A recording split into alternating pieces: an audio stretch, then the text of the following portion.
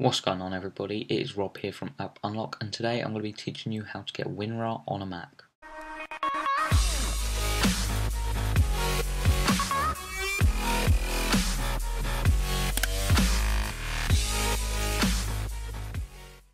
Now the first thing you want to do is open up Safari or your browser of your choice.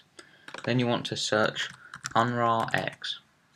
Click on the very first link. It is www.unrarx.com. Once you're there, you want to click the little UnRARx icon to download it.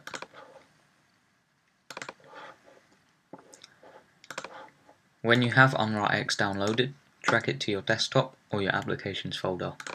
Then you want to locate your .rar folder and simply open up UnRARx. Click open if this message comes up.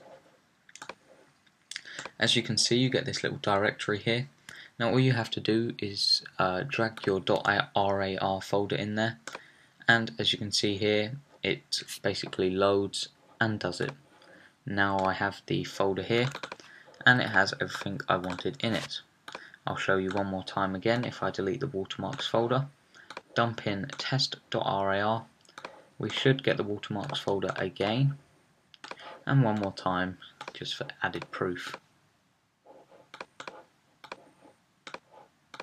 Nope.